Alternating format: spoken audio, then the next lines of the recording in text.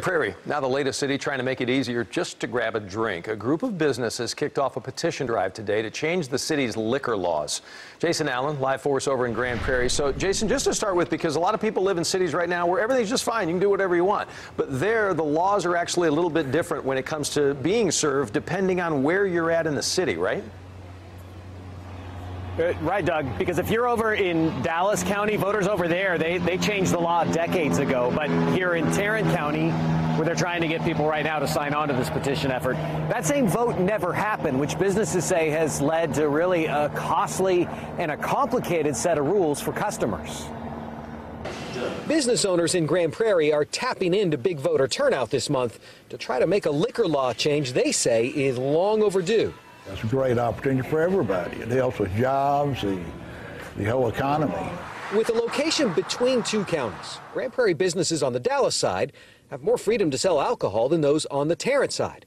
At the Oasis Marina on Joe Pool Lake, Don Walker's on the side where he can't just serve a customer a beer.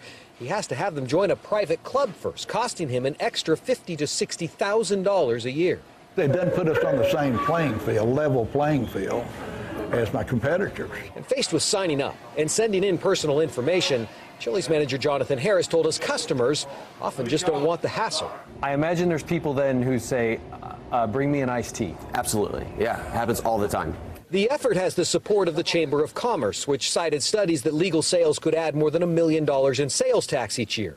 The population growth and business growth has boosted support, Walker told us, for a change he's been after for years. And I really couldn't get the ear of the city council so much back then. But now, of course, they are.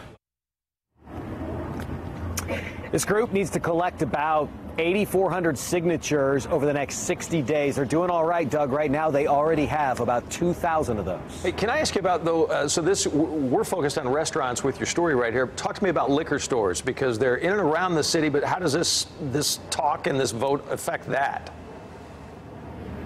It would affect that. This is a change to allow all legal alcohol sales across the whole city. So it would allow stores in. Right now, any of those liquor stores in the area, they are just outside of the city limits in Arlington. And I'm imagining a few might want to make a move, maybe, or a few open up shop.